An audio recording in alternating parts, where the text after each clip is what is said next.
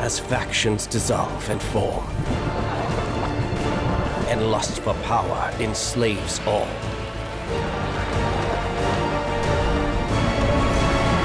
Such folly and futility in the grand design. Curious how lines once clearly defined become blurred.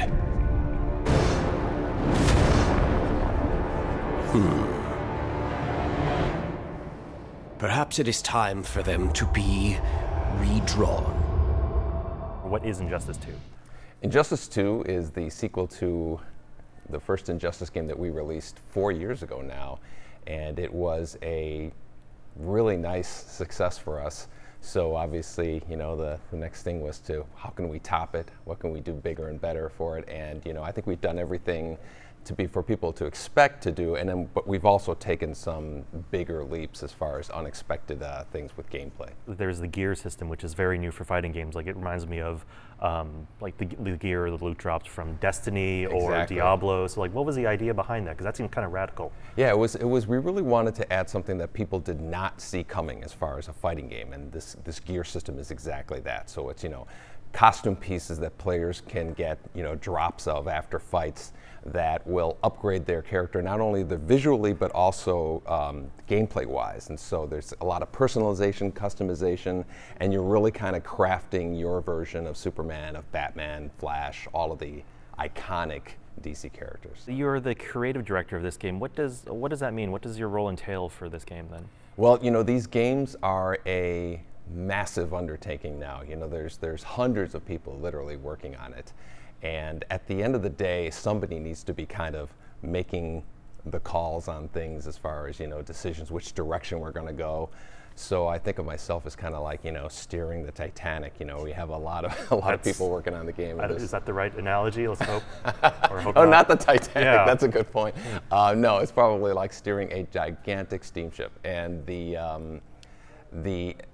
it's exciting, but it's also very daunting because there's 1,000 decisions to make, you know, every week, and it's just it's a big endeavor. How much of a change is that process now compared to like 1991, 92 when you were making the first Mortal Kombat game? Like, what are those even comparable? Well, just in terms of numbers, Mortal Kombat had 4 people working on it: a sound guy, 2 artists, and myself. And I was the only programmer, and the last Mortal Kombat and Injustice were probably 180, 200 people from the core group, and then another couple of hundred outside in other studios and contractors. It's a much bigger project. Back in the day, in the first Mortal Kombat, I was the voice of a lot of the characters. You know, I was the announcer. I was Scorpion yelling, "Get over here!" Now we have professional actors. We actually have people who know what they're doing as far as their voice is concerned. You know, reading scripts and you know, doing a lot of you know, what they do in the real movies. What was your impulse on making storylines and storytelling important to a genre that typically doesn't really focus on that? Yeah. Ironically, fighting games have been known to be very light on story. You know, the first Mortal Kombat was kind of the first fighting game that had, you know, wrote a backstory on characters and and that really kind of inspired a lot of things like the movie and the TV shows that kind of spawned from it. But we never told a really elaborate story ourselves because just the medium was not, you know, really easy to tell a story. So, you know, we decided to do something where we wanted to have an interactive movie, you know, that plays out, and then there's these conflicts, and that's where the player jumps in, and actually when it's time to fight, the player jumps in. So we came up with a method of, you know, transitioning in and out of the fights really smoothly, and players really embraced it, and we've been doing that format of storytelling since. How do you figure out, or make decisions about what kind of influences from other versions of DC or DC and other medium? How does that influence like your design process, your character process? Because, like as we mentioned before, like the game has a lot of the voice actors from the cartoons, but like say for example, like Aquaman looks like comic book Aquaman. He doesn't look like Jason Momoa in the upcoming film. Like, how do you figure that out? Are there any discussions like as far as like how we want to branch that out or bridge those, which different medium? You know, we don't have any kind of set rules like let's try to make it look like this. We really try to make our characters look like how, you know, a NetherRealm version of these characters. And I think we do draw some inspiration, though. I mean, in some of our super moves or something that we've seen, something that's very iconic for the character that people are expecting it to do. We've drawn from those and created moves in the game or super moves like that. But there's no really set rule that we say let's try to be more like the movie or try to be more like the TV show. Yeah, I think actually we want to keep a little separate from the movies, because like I said, there are so many representations of these characters. I don't think we want to have any confusion of people like, is that the one that was in Suicide Squad, or is that a different one there? Yeah, so. But certainly you might have some people who are getting into this, or their interest is drawn here because they saw Suicide Squad. Yeah, so. yeah. And Deadshot as well, right? So. Yeah. I think those are the same people who would read the comic book and because they saw Suicide Squad, all of a sudden let's read a Harley Quinn comic book. Over the last few years, Injustice and Mortal Kombat, they've kind of been embraced by the esports crowd and the competitive crowd. I know that they announced an Injustice 2 championship for both pro players and maybe aspiring or amateur players.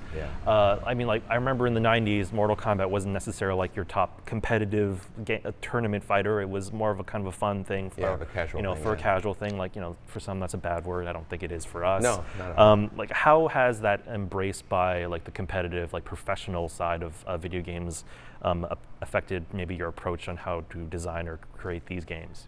Well, we've always wanted to cast the widest net as far as having the game be able to be approachable from the guy who doesn't study fighting games for 2 hours every night and stream and do all that stuff.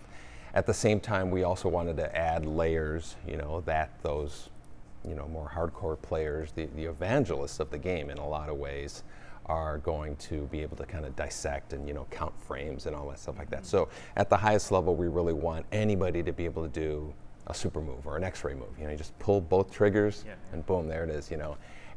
But at the same time, we do features in the game that the casual person might not even ever encounter or experience or realizes in the game, and it's kind of like that balance of the two that's really where the sweet spot that we're shooting. I mean, how do you figure out that balance? Because what if you're, if one is making fairly complex character tutorials, someone's going to go how many people actually know what this is saying? Only maybe 5% of the player plus. Why are you making this for 5% of the player? That's the conversation that we have in our office every week. It's the process that we do of these games is a completely collaborative team effort, and that involves debates and disagreements, and somebody needs to eventually make the right call. This is where we're going and where we're going to go.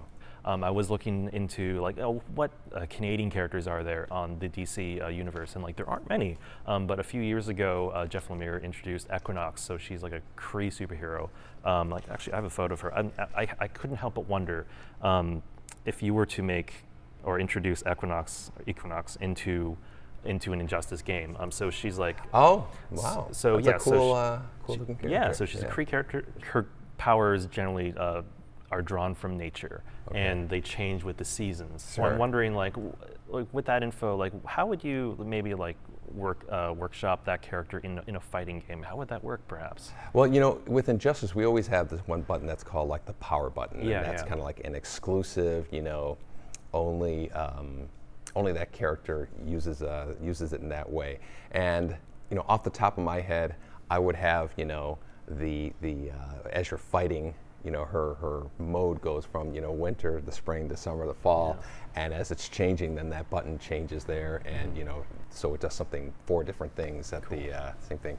I think that would be a really cool way for you to kind of mess with timing of the game. Use your power as you're looking at the seasons. It sounds like it'd be a lot of environmental artist work, because then you have to figure out well, her environment, the stages. Her environment would be great, because then we can make it kind of transitioning between those seasons. That would be a lot of fun. Thanks. It's been a lot of fun doing this. So yeah, so me too, man. Thanks. Thank you, Ed Boon. Thanks. I am this world's future. Let's hope not.